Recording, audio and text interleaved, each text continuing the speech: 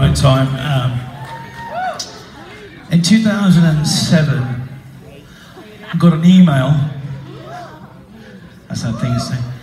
And if I was interested in flying to England and meeting up with Jimmy and Robert and John Paul Jones and having a jam. Of course, I was like,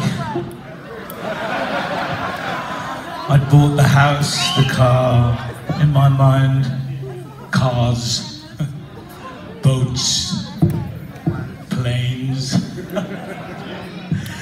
Oh yeah. And then they sent me a seat in the middle. I can't. Trust me, you don't know. And I went over, and it was June 10th. I remember it, like I literally played a concert, got a substitute drummer to come play drums for me when I was in foreign. I flew to England, got there in the morning, set the drum kit up, and in they walked. But we'd been given a list of 5 songs, right? I'm like, yeah, okay. We start with the song. What wasn't on the 5? I was like, what was the point of having the list? But I remember that day, we played House of the Holy.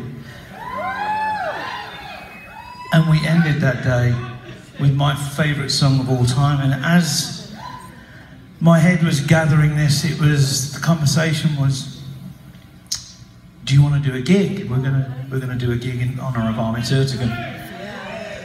So you can imagine, I'm like, oh, yeah, yes, of course. So I left, I went back, and then there was like a pause. And it was as if time had stood still. That 4 months was the longest time of my life. And then there was this glimmer of light of, we start rehearsals on this date. So it was, for me, it was the greatest time of my life. And then Jimmy breaks his finger. And I'm thinking, you don't want me to do this, do you, Dad? But he came through and we did it, and I just think, to me, it was one of the greatest moments of my life. And for me, I did it as a sober person and remember every part of it. Not like in the old days where I just remember the beginning and never the end.